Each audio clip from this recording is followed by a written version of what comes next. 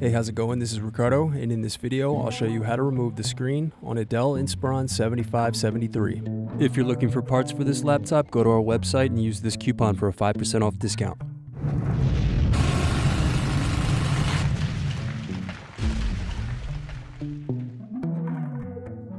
First, remove bottom base screws.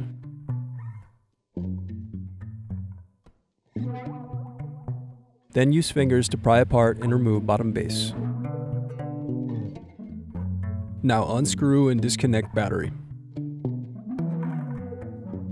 Then unscrew and remove wireless bracket. Now disconnect and remove wireless card. Then disconnect display cable.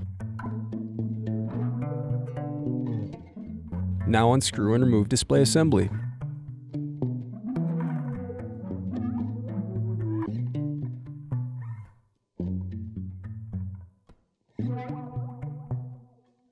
Now use thin object to pry apart and remove hinge covers.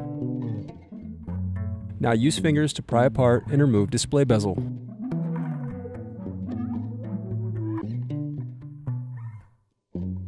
Then disconnect and remove web camera.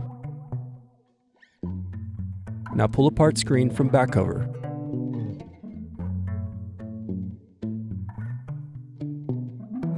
Now disconnect and remove display cable. Thanks for watching. Don't forget to like and subscribe if you enjoyed this video. And if you need more, check out this playlist to watch other tutorials for your laptop. You can also click here to find parts for your laptop at partspeople.com.